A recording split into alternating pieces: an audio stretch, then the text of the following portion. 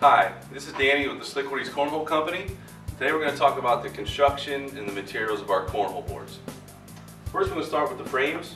They're built using 1x4 inch hardwood poplar. Everything is CNC'd and put together with pocket screws to hide all the hardware. We also have a brace that goes across the back right in the middle. The reason for this is to help prevent any bounce during gameplay. We also have our leg system here. It folds out and it's put together simply with a single bolt on each side. And we also have the crossbar for extra stability.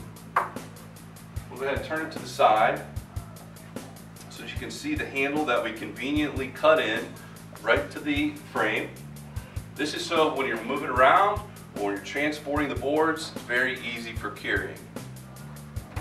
Next we're going to talk about the top. The top is created using a 5/8 inch Baltic birch. We went ahead with this because it's the smoothest and best plywood that you can find in the industry. Last but not least, here's our playing surface.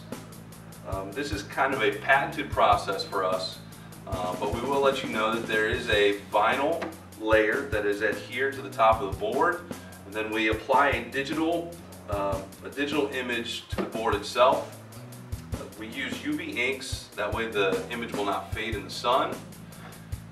And the best thing about the playing surface is the fact that we do not use a lacquer or a varnish to cover the image.